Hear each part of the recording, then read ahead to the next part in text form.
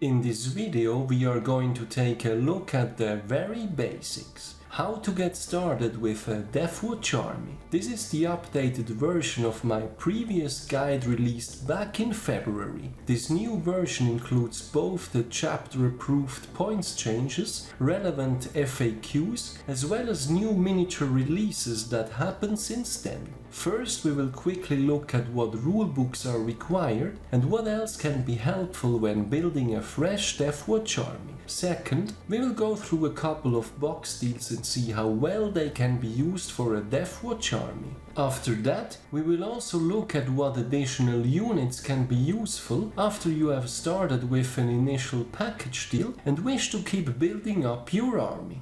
Welcome to SwissHammer, your channel for modeling in Warhammer 40k. My name is Tammer and I will be guiding you through this video.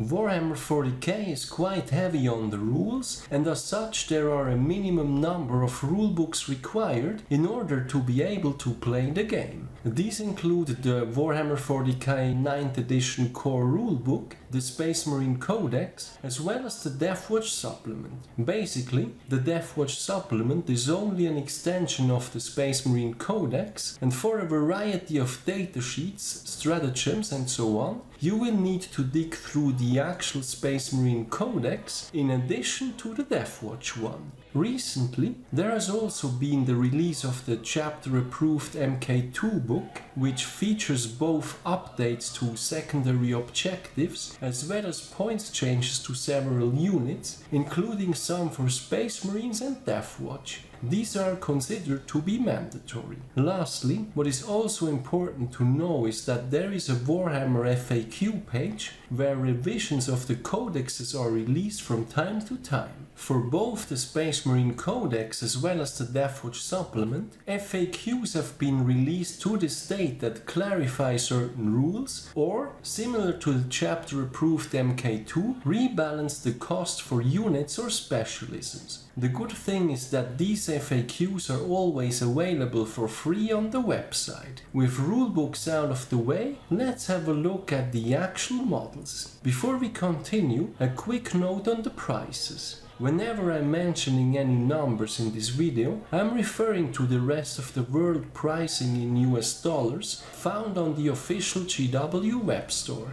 Being Swiss, this no doubt means that I'm getting overcharged, as it always happens, so these prices may differ depending on where you are and what local stores you have available. Nevertheless, they just act as a reference points for the purposes of this video. Now, we cannot get this started without first mentioning the cornerstone of every Deathwatch army, the Deathwatch upgrade frame. You will no doubt start to both love and hate this one, as it will be your best source of the unique left shoulder pads of the Deathwatch. It was originally created for the classic Firstborn Marines and comes with 10 regular shoulder pads, 2 Terminator pads, 1 chest plate, 2 helmets, 1 power sword and 3 icons. The good news is that the shoulder pads can also be used on Primaris models, with the regular ones fitting the Tacticus or Phobos armor, while the Terminator one can be used for Gravis model and certain special HQs. With the popularity of Gravis models, this can become quite tiresome though, as 2 shoulder pads per frame isn't exactly much. By now, there are various alternative sources for getting similar looking pads in bulk. However, I want to briefly mention that GW has recently updated their model requirements for events at Warhammer World. I quote, "Commercially available third-party 3D printed parts aren't permitted though. Please bear in mind that if we do spot cast printed parts on miniatures at our events, we will ask you to prove where they're from and may ask for them to be removed if there's any doubt as to their origins." The link to the full requirements is in the description. In short, GW has pretty much banned any commercially available 3D printed parts from their tournaments. In practice though, I think it is up to each individual to decide whether they actually plan to attend any such events and if they are worth getting locked out of 3D printed parts. The Deathwatch upgrade frame aside, it can also be useful to have frames from different chapters, which will help with making your models look more unique. When recruited to the Deathwatch, a Space Marine will move their original chapter pauldron to the right shoulder. This goes well with the other chapters' upgrade frames, as they usually contain plenty of shoulder pads. With that out of the way, let's have a look at the first box, the Combat Patrol Deathwatch. This one really tends to split the community, and personally I consider it a bit of an oddball. One would think that a combat patrol dedicated to the Deathwatch would be the obvious pick, but I think GW has dropped the ball on this one. While the two upgrade frames and the apothecary are excellent, the rest of the box has not much synergy with Deathwatch. The main reason for this is that the trademark of the Deathwatch are the kill teams, and these always require a minimum of 5 models of a certain unit. Therefore, including 10 intercessors is average at best, as you only need 5 for a kill team. Now, you could of course aim for 2 for these kill teams, but I think that especially for newer players, this so much locks you into one specific kind of list. In this particular case, you would want Outriders and or Hellblasters, neither of which is part of any combat patrol. Along the same lines, the aggressors are still decent when included in the Indomitor kill team, but then you would also need to get a box of heavy intercessors, which are the mandatory starting point of that specific kill team.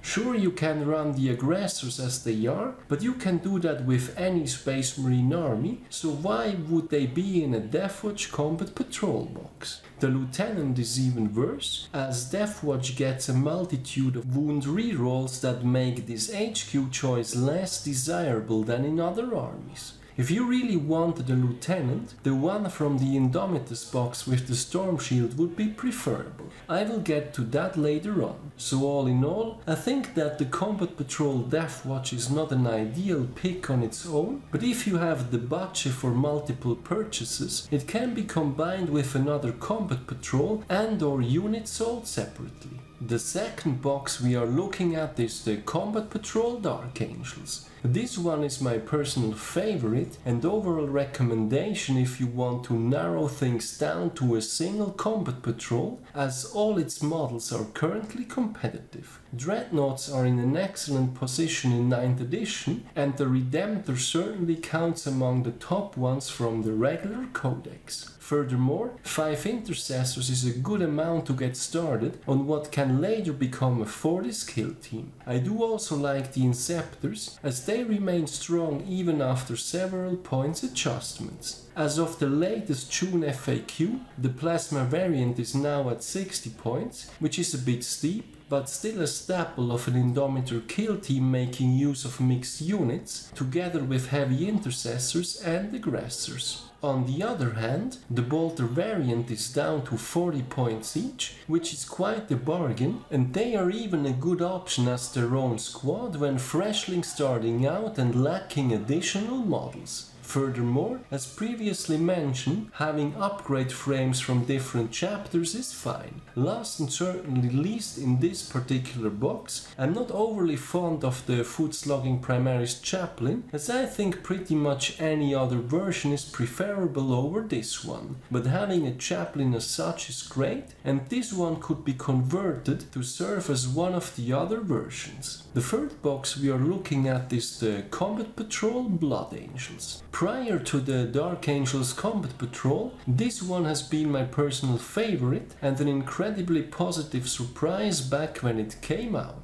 Deathwatch Librarian powers got a massive boost with the new supplement, and having one is excellent these days. Also, with 5 intercessors and 5 infiltrators, this box is providing the perfect entry for starting both a Fortis and a Spectre skill team. A squad of infiltrators is also great to just run on their own because of their deep strike denial ability. Again, as with the Dark Angels box, having upgrade frames from different chapters is not a bad thing. As previously mentioned, the aggressors are decent when mixed with other units, though I think I would prefer having the Inceptors from the Dark Angels box instead. While perhaps having fallen a bit out of fashion, the Impulsor is still a valid pick for transporting slow units, such as Blade Guard veterans, in case you are planning on getting some of these. Between this and the Dark Angels Combat Patrol, I would prioritize the Dark Angels one for the Dreadnought over the Impulsor, unless you really wanted the latter. Now let's move on to the most recent Combat Patrol, Space Marines. Bad news first. Originally, there used to be the Start Collecting Vanguard Space Marines box, which was this new Combat Patrol minus the Impulsor at the very affordable price of $95. As I mentioned back in February, this was the one box I wish I had done my research on before, and I regret not having bought it back in the days when I started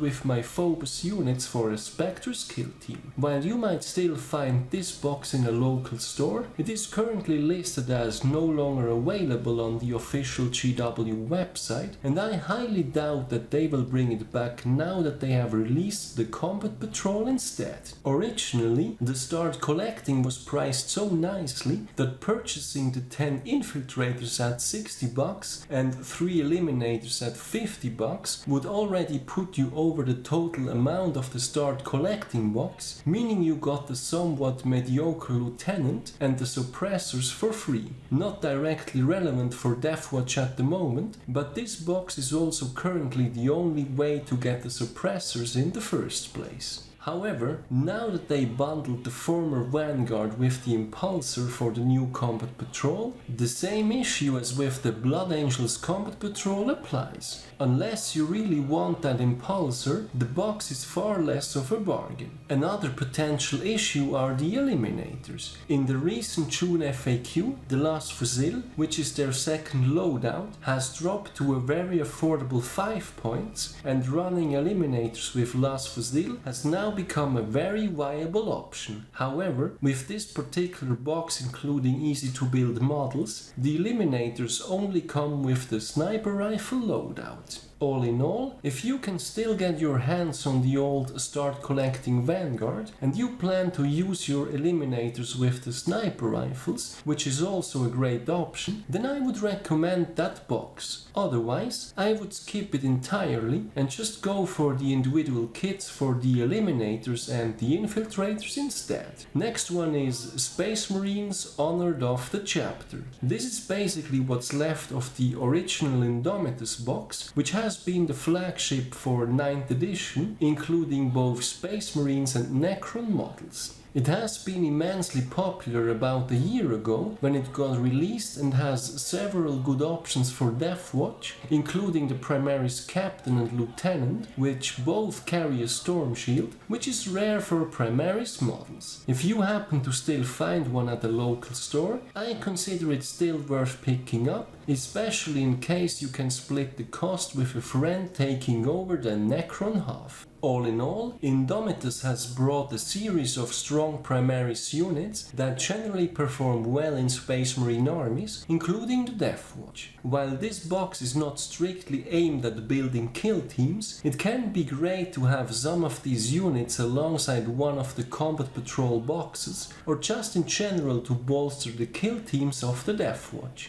As previously mentioned, the Foot-Slogging Chaplain could do with a mobility upgrade, and the Blade Guard Ancient is most likely the one model in that box that needs some kind of conversion to properly fit into a Deathwatch army. I've seen several good ones though, including another Blade Guard veteran or even a librarian. Up until now, all these boxes have been about primary Space Marines, so it's time to look at what's still available for our beloved firstborns. If you can still get your hands on it, the old Start Collecting Deathwatch is the hidden gem among all of these. It contains 10 Deathwatch veterans with a lot of weapon options, Captain Artemis, a venerable dreadnought, and Deathwatch upgrade frames. All of these are excellent picks, and Deathwatch is certainly one of those armies that can still make firstborns work. No small thanks to the Proteus kill team. For more information on specific loadouts for the Deathwatch veterans, check out my guide to the Proteus kill team loadouts linked in the description. In case the old Start Collecting is unavailable or you are looking for even more Deathwatch veterans, there is of course still the Deathwatch kill team box with the 5 veterans and a variety of weapons. Basically, the Start Collecting box contains 2 of these kits, the loadouts are the exact same. In combination with the Deathwatch veterans, the Vanguard veteran box is also an excellent pick, as both Deathwatch veterans and Vanguard veterans can form the Proteus kill team. Or you might simply be looking for more close combat weapons and storm shields. A third possible competitor is the Sternguard veteran box, as it contains a bunch of combi weapons, and the Space Marines have the veteran kind of look to them that makes the parts great for kit bashing and tweaking your Deathwatch veterans further. With the relevant box deals covered, what else can we get for our Deathwatch army? The good news is that 9th edition has unlocked a large majority of Space Marine models for the Deathwatch, so there are plenty of ways to extend your Deathwatch army further. Of special note is the Watchmaster, which is basically the Chapter Master equivalent for the Deathwatch and the only way to get access to the Chapter Master kind of rerolls. In general, it is a good idea to build around the different kill teams and buy additional units that fit into those. For more details about what kind of combinations are available for each kill team, feel free to check out my kill team series, which I have linked in the description.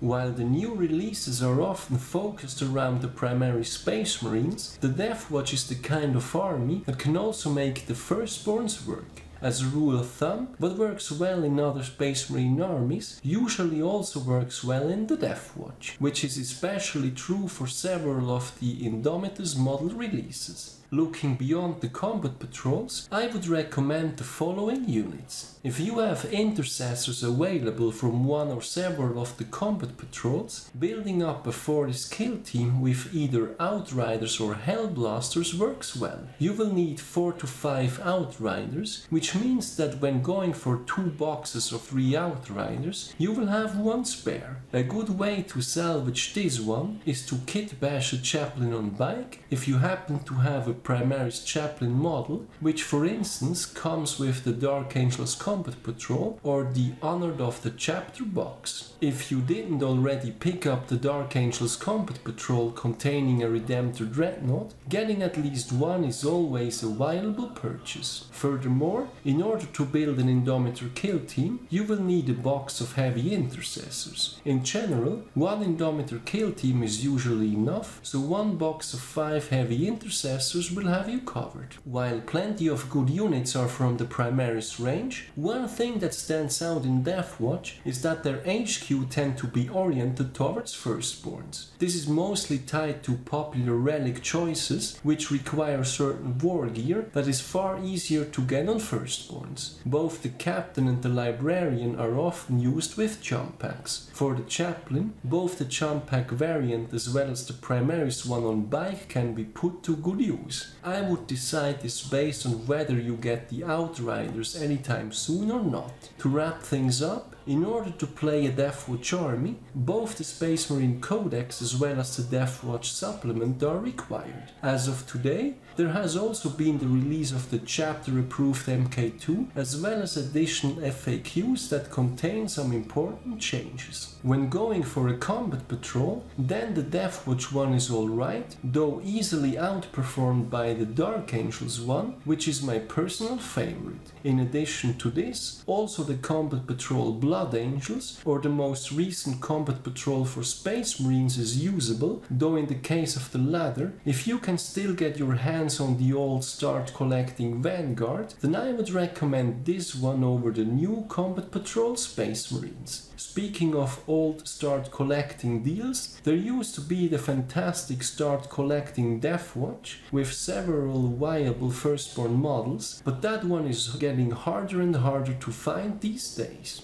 Outside of focusing on the different kill teams, several of the recent Indomitus Primaris models work well with Deathwatch, and so do some of the old classics like Vanguard Veterans or even Terminators. For more information on the kill teams and their viable loadouts, feel free to check out my guides linked in the description. All in all, now is as good a time as ever to get started with a new Deathwatch army. Over these past few months, Deathwatch has been doing well enough even at tournaments. You can find relevant results and tournament lists on my channel. So that's it for getting started with the Deathwatch in 9th edition. What kind of box deals do you guys consider worthwhile, and which models are must-haves for you? Did I miss anything important? Let me know in the comments. Finally, I would also like to mention that there is a SwissHammer Facebook page where I will be posting links to my videos as well as articles I find of interest. I do read a lot about the hobby, but not all of it will always end up as its own video. I look forward to seeing you there as well. I do also have a Patreon page. If you like my content, any additional support is greatly appreciated as it helps me invest into future videos. As always, thank you very much for watching, guys. Your continued support is greatly appreciated. I hope you have been enjoying this video. Give me a thumbs up if you did, and don't forget to subscribe if you haven't done so already. Thanks again and see you next time.